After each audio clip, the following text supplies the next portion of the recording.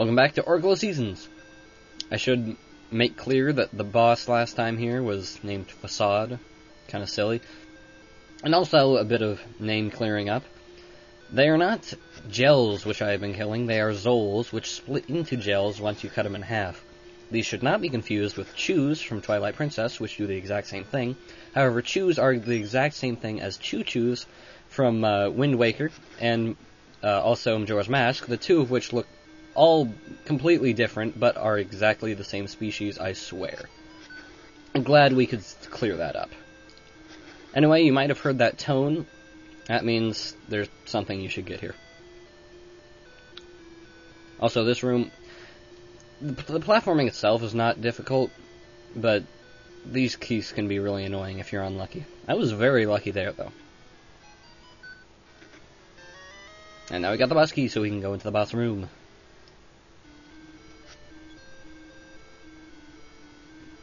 Now, interesting thing to note about these things, which is very useful. Can't slice them with a sword, but Boomerang turns them into fairies. No matter what your current health is, no matter how many of them there are, will always give you a fairy, and it's so useful.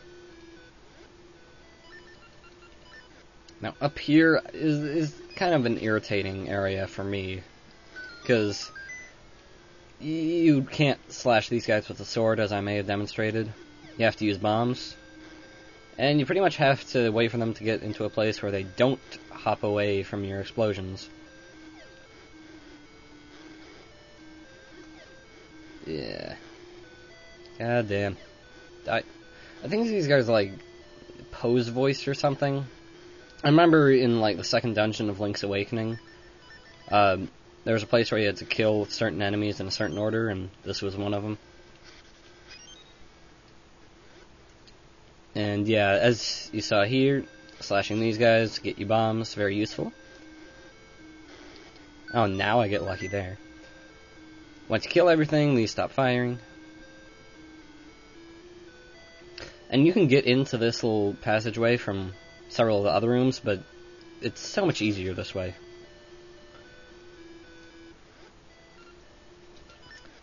These owl statues, as you may have figured out if you played Link's Awakening, essentially the same as the owl statues there, except you don't have to find a beak. And this would have been such a perfect time to make a Dodongo dislike smoke reference. But no. Anyway, take care of these snake ropes. And funny thing about this upcoming boss fight, you don't need your sword at all. Unless you run out of bombs, in which case you can slash the bushes to restock. But you can actually go with just the power bracelet and bombs. Because here we are against Dodongo.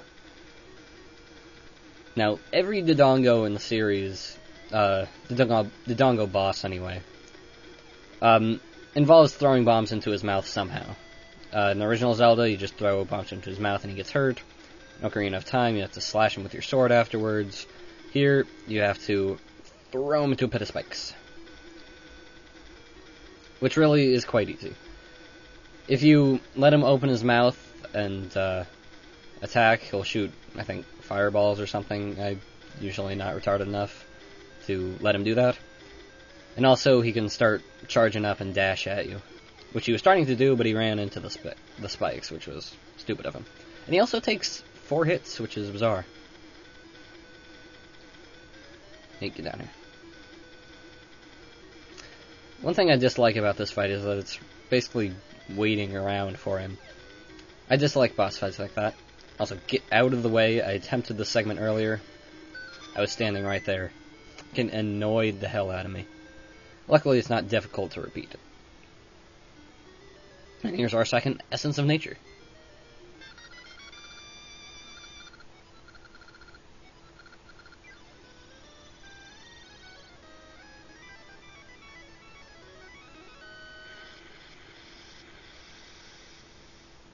And there we go.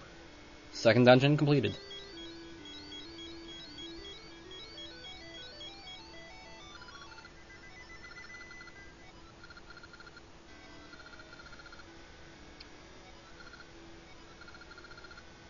So yeah, he tells you where the next one is.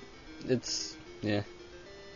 I suppose it's useful if you've never played, but I remember this like the back of my hand, so not really helpful for me. Anyway, here's our next Maple encounter. Maple appears once you've killed a certain number of monsters, and since you kill a ton of monsters when you're in a dungeon, she usually appears right after a dungeon. And this is the next part of the trade quest, actually. When you have the Lon Lon egg and you crash into her, she'll want the egg, and she will trade something else for it.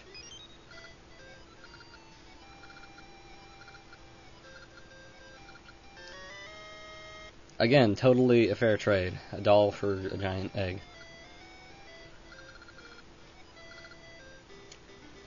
And really, it's silly. Because, well, I don't know, why the hell would anyone want something like that? Well, clearly someone must, otherwise there wouldn't be a trade quest. And in order to cross back, we actually need to change the season back to winter. Don't jump off. Don't jump off. Thank you. Then we can go this way across the frozen place, and we're all good. Now I should point out over here, I believe there is some gacha area. There we go. And over here, we got a bunch of life packs. I am avoiding those. Because the next dungeon is the one where you absolutely need the shield to progress. Avoid those guys. And here in snow you can see there's a pathway over there, but it doesn't really help me. Since I think it just leads to a heart piece, and that's not my style, basically. It's taken care of there. I suppose this is a good time to point out how the Meku tree progresses in size. See, he's much bigger now. I think he had one stage in between, but yeah. And over here, we got Ferror. She's the one who got shafted out of her game that she deserved, honestly. She really doesn't come into play until you start up your linked game, so I won't be covering that currently. As you climb up here, the more essences you get, the higher up it will go, and you'll find a couple of gaseous seeds up there. Again, not really my style.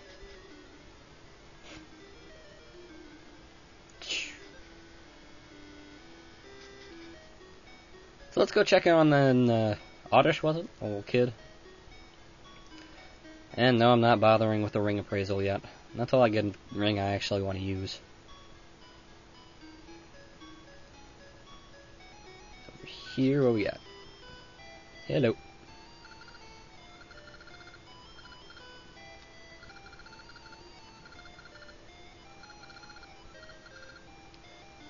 Okay. Kind of random trivia. Anyway, this is the first in several events where you essentially have the opportunity to give them rupees. And since I'm generous and I have a lot of money, I'll give them as much as possible whenever I can. Now, the one last thing I want to do here is show off what's in that chest. But I can only do that in fall. Actually, one last thing. You see this guy. This is another strange flute. You didn't actually see the first one, but it's from the dancing game. That one will give you another optional partner. But if you just play through the game normally, you'll automatically get a partner. So that's really if you just want a choice. Those flowers shoot you. They're mean. There we go. There's fall. So we head down here, and those mushrooms that are basically rock solid in every other season can now be moved, lifted up with the power bracelet. And they kind of bounce around. It's funny. And you get 20 rupees out of it. If you're here in fall anyway, you may as well pick it up. But it's not a huge deal. And that's essentially all I want to do for this segment. I can check on my gacha tree, actually. I don't want to start heading to the next dungeon until next segment. Aha! Alright, there's a ring. which probably is going to be useless. But whatever, I'm not too concerned about that at the time, so I'll see you guys next time when we start heading to Spool Swamp. See you then.